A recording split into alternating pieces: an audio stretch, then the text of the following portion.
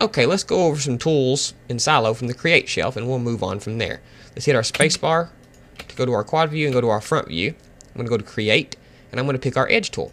Our Edge tool will allow me to lay down a line like this, or an edge, in any pattern I want. So now I've got this Edge tool. You can see here, we have it up here. Let's go to our object mode and select it. It's selected now. Okay, you can see it highlights yellow. Okay, so now let's go in, Create, and let's create a circle. Okay, but instead of clicking circle, click the OPT, the option button. This will bring up our circle options where we can set how big we want it to be. If we want it filled up, we don't want it filled, and we don't want to have spokes, and I'm just going to say create. The radius is good enough. And as you can see, that gives us this little circle here. What I'm going to do is I'm going to manipulate this circle around. Let me move this out of the way until it's right over top of this line like this. So zoom in here.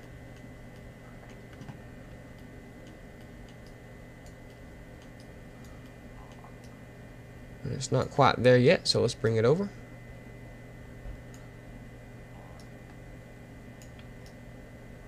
Okay, now our circle right here is around our edge. So now let's select our circle first, select our edge second by shift clicking it, go up to Create, and select Path Extrusion Object. And of course you can click the option to set your options. I don't have my ends capped and have it set to 1 and 1. I'm going to say Create. And look at that. Now we have a geometry following our path. That is what the Path Extrusion Object does in conjunction with the Edge tool. So now let's go back into our front view. Let me show you what the Polygon tool does. If I say Polygon tool, 2, 3, 4, see I can create polygons and hit return. And I can create as many as I want in any shape I want. I can even connect. You can see that highlights there. I can connect here, here, here, here.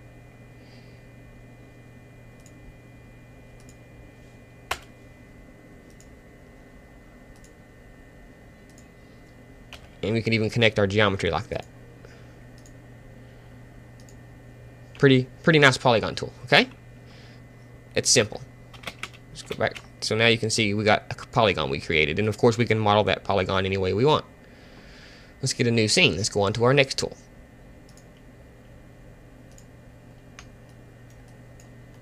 I'm going to go to Create. I'm going to go to Sphere, click Option. So bring up my sphere options, radius, sections, everything looks good. I'm going to say Create. There's my sphere. Let's scale it down. Now I'm going to go back up to Create and create a circle. I'm going to click Option. And this time I'm going to say fill it and give us some spokes. Let's say Create. And let's make it really big. Okay. Now you can see it's filled in. It's got spokes. So I'm going to click my sphere, shift click my circle, go up to Create, and select Array. And look at there.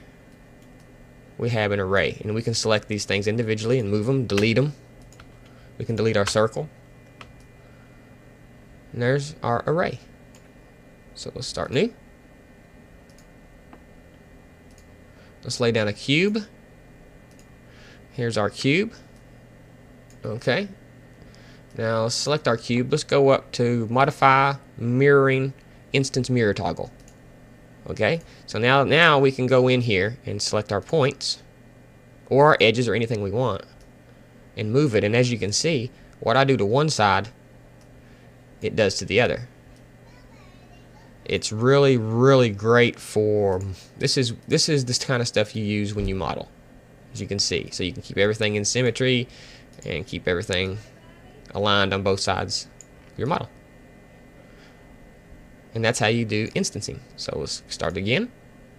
I mean mirroring, symmetry. Okay, let's lay down another cube. And let's lay down another, create another cube. Now we have two separate cubes. See, 1, 2. What if I want to make these the same objects? What if I want to bridge this polygon? What if I want to bridge these polygons here? Okay.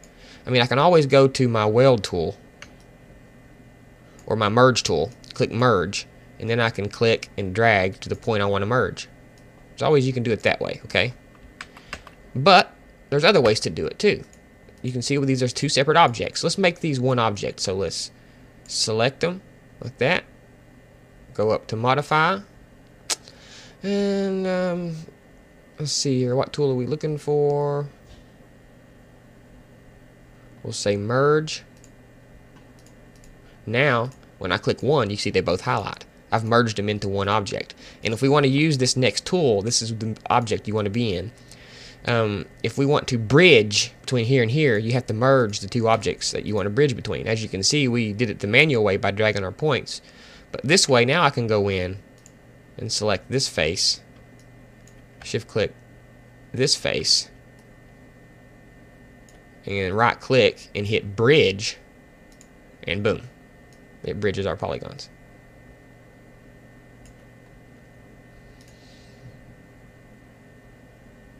Okay, let's get a new one, and let's lay down a couple spheres. Now we have our spheres selected. If I select combine objects, I selected them both, went up to create, went to combine objects, which is just kind of like what we did with the merge command. Now when I click one, we click both, and of course this enables us to do our bridge command and stuff. See? Okay. Let's start again. Let's create another sphere. Now this time I'm going to select the sphere. I'm going to go to create menu. I'm going to select instance. That's going to create an instance of my sphere. Now if you notice, let's go to polygon mode here. What I do to this one happens to that one. This is kind of like a clone. Whatever you do to the original, you do to the instance. But if I want to work on the instance, you see, I really can't. So this is what instancing is. Okay. Let's see if there's anything else I want to go over in this little video just to get you started. And you can de-initiate instance, okay, if you want to. Let's get a new scene.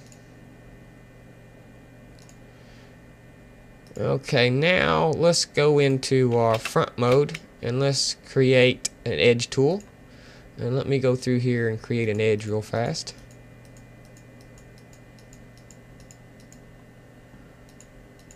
This is going to be really cheap looking, so don't bust my balls about this, because I'm just trying to demonstrate you here.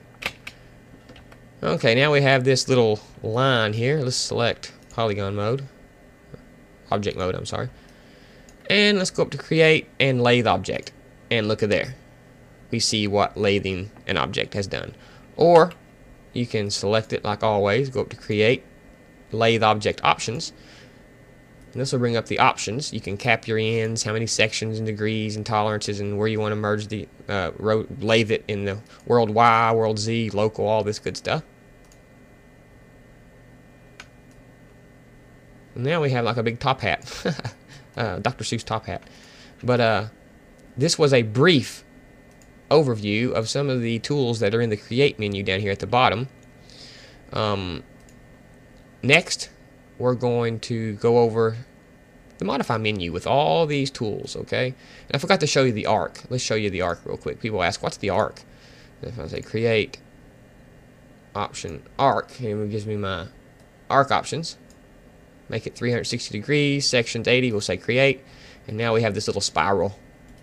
And you can make it like a spring, or we can make it 36, let's undo that. Make this 3600, and say create. Now as you can see, we have like a spring. And we can pretty much do whatever we want to from here. So this is pretty much what goes over some of the tools on the bottom of the create shelf. Next time we're going to get into modifying and the modify menu and maybe the subdivision menu. Because to subdivide something, you just hit the C key. Ain't that easy? C. Each time you hit the C key, it subdivides it even more. Hit the V key to unsubdivide. C subdivides, V unsubdivides. It's awesome. This was our first tool video for Silo. Hope you enjoyed it and got something out of it. Stay tuned for our next one, and we'll go over our modify menu. Thanks for watching.